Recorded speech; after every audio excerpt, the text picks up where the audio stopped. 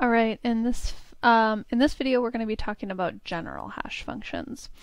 So I hope after the videos that we've watched on hash functions and thinking about how hash maps and hash sets use hash functions, I hope that you've been thinking that maybe you don't need to necessarily have a custom hash function for every particular type of key that you write. And you don't. So there's a lot of general hash functions that can be used in order to create like a good hash function for different types of keys. So the built-in hash function uses something called a functor. So we've talked about this a couple different times when we've had to pass around functions into other functions. But basically you create an object, a hash object, and then that object is actually a function itself, and that function is going to take in a string and return out an index. And this is something that's custom, or that's implemented with C++ libraries. All you really need to know is that there's basically a built-in hash function in C++ that can like generally hash things, and it's pretty good, at doing it for whatever type you pass in. So I have a little demo that I want to show for this. So here is that code that I just showed you. So this is the C++ built-in hash function. So it's like a general hash function that can work for any string key. And it does a pretty good job. And there's a ton of other general hash functions that you can find. So Zybooks shows you this one here. It's called the multiplicative string function. I'm going to talk in the last slide a little bit about what this is actually doing, but this is one option for a hash function. Basically just like messes with the string enough that it does a pretty good job of avoiding too many collisions.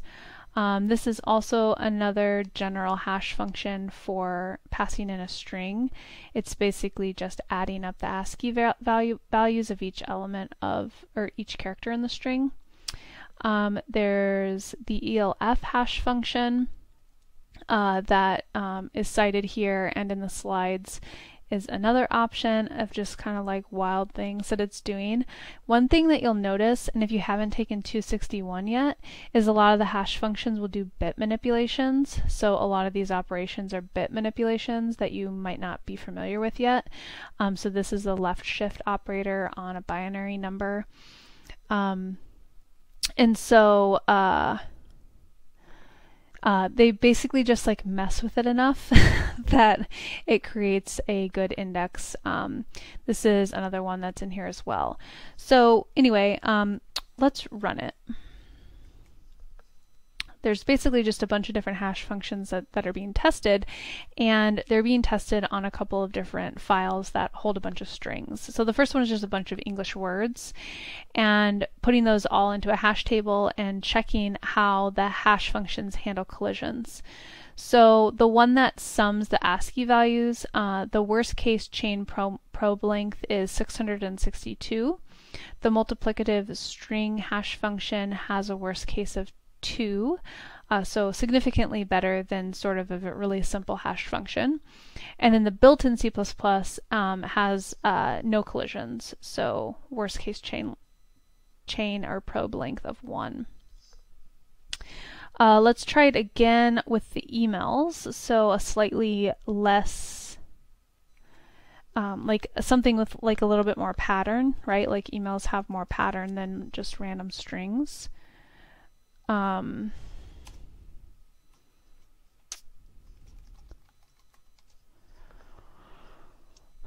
Okay, so the simple hash function does a little better with the emails, so it's at 300 as the worst case, but you'll see the multiplicative and the built-in C++ hash function both have worst case of 17.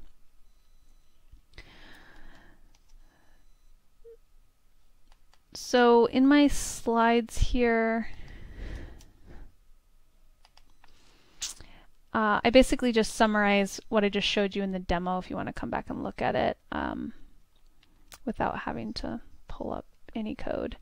So this is what we saw.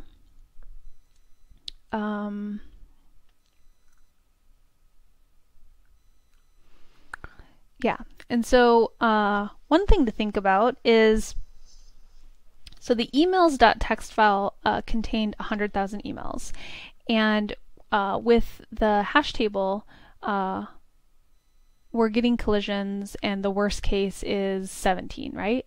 So if we wanted to store this data in a real app, should we use this hash table, or would a balanced tree be better? Just an interesting thing to think about, right?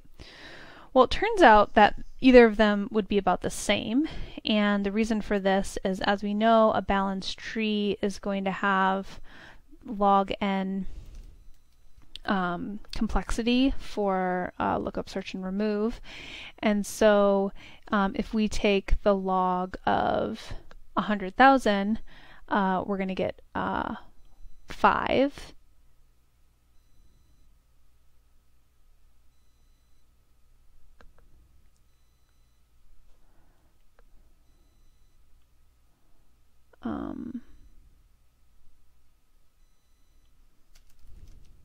Make sure I'm doing that right. Should be log base 2. I think I did log base 10. So log base 2 of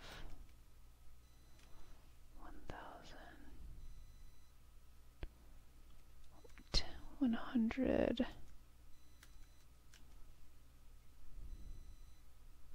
Yeah, so log base 2 of, I did log base 10, sorry.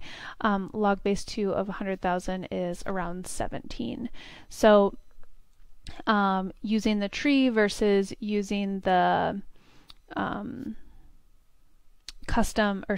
the general hash functions, either the multiplicative string or the C++ built-in, they all give you about the same thing, so there would be really no difference.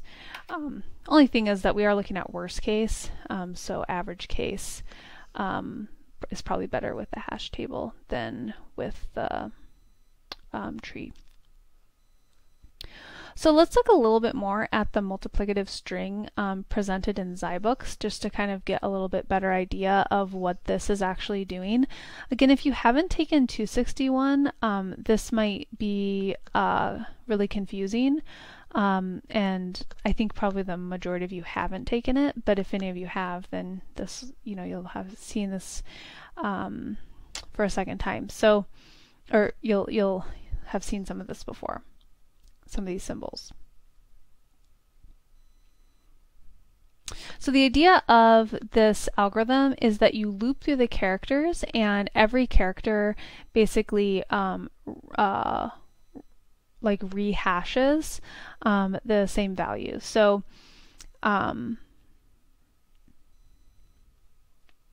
the hash gets started off at a number of 5,381, and it's a really full 64-bit type there. You can see it's long. And then all you do is you take the bits of that number and you just start manipulating them in a loop for every character. So for every character, what you're going to do is take that hash number and you're going to left shift by 5. So left shifting by 5 is basically doing a binary shift.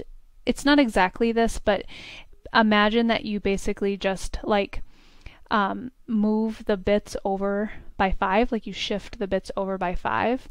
You have to obviously consider what happens on the edges and stuff, but that's basically what a left shift does. What it does if it were not a binary number, what it's just doing to the number is it's multiplying it by 32. So you're moving it over 5 places, power of 2. And so by doing this, you're multiplying by 32. And then effectively what you're doing is by adding the hash, you're multiplying it actually by 33, which is kind of confusing, but you know, this is multiplying by 32. This is another one, so it's actually 33. And then you're just adding on whatever bits are in the character that you're at. You're going character by character and adding it on. So in the end, it's just kind of like messing with the bits, you know, in this pattern, and it ends up doing a pretty good job, right? Like we saw in the demo. But what I wanted to show you is it is important that you're shifting by that 33. So if we go back to this here and we take this out and just shift by 32, or just multiply by 32, just shift by 5, and run it. So we were getting 17 collisions for the emails.txt for that one. And now if we do the shift by 5 and multiply by 32, and you know, instead of the 33, you can see that we get way more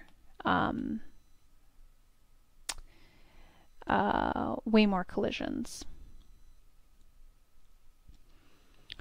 So it is important that it's like this prime number that you're multiplying it by, right? So that you get less collisions. And the reason that you see so many collisions is because you are also at the end, because if you just did this, you would have way too many, your array would have to be way too big. There'd be way too many different options. And so this is a case where the remainder comes in handy. So when you do the remainder of the max value for a uint, that is going to reduce the number in the array. And so that's where a lot of the collisions are coming in, and that's why it's really important that you're multiplying this by the prime number of 33 rather than by 32. Okay, so that is a little bit about general hash functions. I hope you just get the idea of it, which is that, of course, writing a custom hash function and having a perfect hash function that doesn't allow for any collisions sounds like a great idea, but there's two big problems with that. One problem is that it often leads to really large arrays that are larger than necessary or larger than you would want.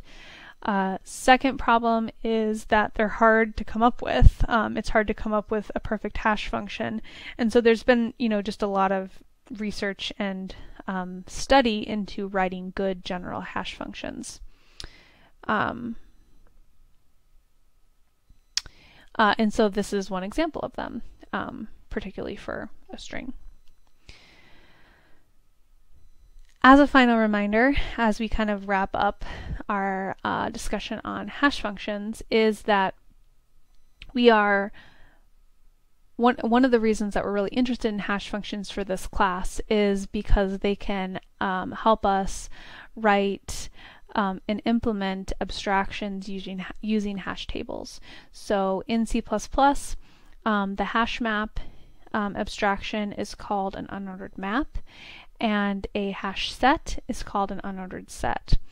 And so now, we talked about it way back on like week 3 and 4, that there's two different kinds of maps, there's two different types of sets. You've now like fully explored how trees work, right? And under the hood, how you can implement a map with a tree, right? And now you're able to see exactly why implementing a map with a hash table is now O1, right? And it really helps you because you don't need to memorize it anymore. Before, you probably were just looking at all these different abstractions and saying, okay, well, a stack is O1, a queue is, you know, O1, a linked list is, you know, ON if it's possibly at the back. You know, you were kind of just like keeping track of all these different abstractions and what it costs to do different things. And now that you have like a deeper understanding of the implementations behind maps in these two options, it can make it so that it's now kind of more innate to understand. It's not something you have to memorize when you think about choosing abstractions to solve your problems. that's it. So that is all I have. Thanks so much.